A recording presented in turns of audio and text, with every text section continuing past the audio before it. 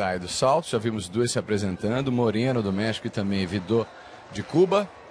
A gente já viu se apresentando no solo, na competição masculina, na primeira final do dia entre os homens, o Cunningham. Agora a vez de Rock Klavora, entrou ali no limite com 14,65, foi o último a se classificar para essa final, uma das primeiras finais do dia, o solo entre os homens. Estou aqui com o Henrique Mota e com o André João acompanhando a penúltima etapa da Copa do Mundo de Ginástica Artística em 2015, a etapa portuguesa de Anadia, Klavora da Eslovênia.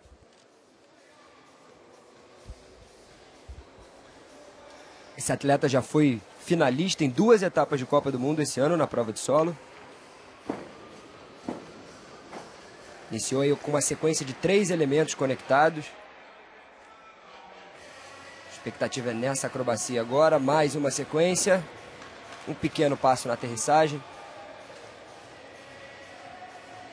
Momento de equilíbrio agora e força.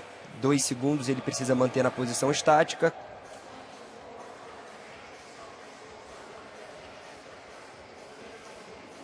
Ano passado, na etapa de Portugal, ele terminou em 6º lugar nessa prova. Tenta melhorar o seu resultado hoje.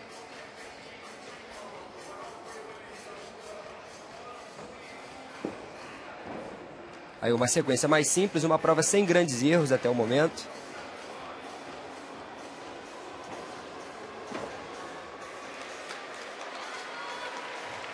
A gente já ouve a torcida, ele respira aí para fazer a última acrobacia agora.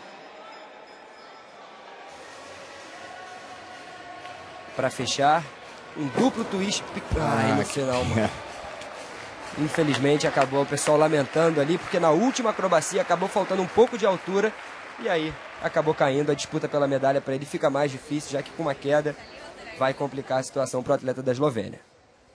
E a reação que a gente teve aqui foi possivelmente a reação que o pessoal também teve em casa, acompanhando o desempenho dele, Rock Klavora da Eslovênia. A Eslovênia tem muita tradição, tem mais um esloveno classificado para essa final, que é o Silk.